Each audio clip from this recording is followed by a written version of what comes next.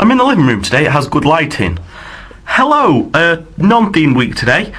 So I've come up with a question for you. I was watching one of Tony's Ask Tonio videos. I think it was number 5, and he got asked quite an interesting question. I was wondering, will you answer it for me? I want to know what your most embarrassing moments were, okay? Was it in front of someone? Was there no one there, luckily? If there would have been, would it have been 10 times worse? For me, there's been a few. I'm quite a clumsy person, really, so I fall up the stairs a lot. I never thought that was actually possible until I actually did it. What else? Falling over as well. Falling over in front of a bunch of people, that's always extremely embarrassing.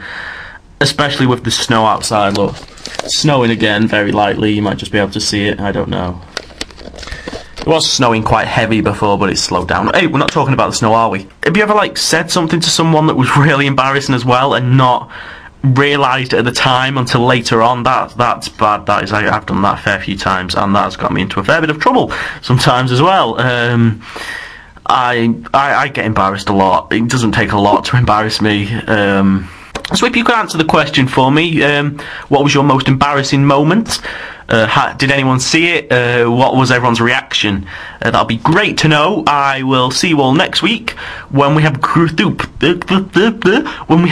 hug week. If I'd have known about this back in October, we could have all done it at Expo, which would have been a lot easier, but now we have to do it separately. So I don't know how this is going to work.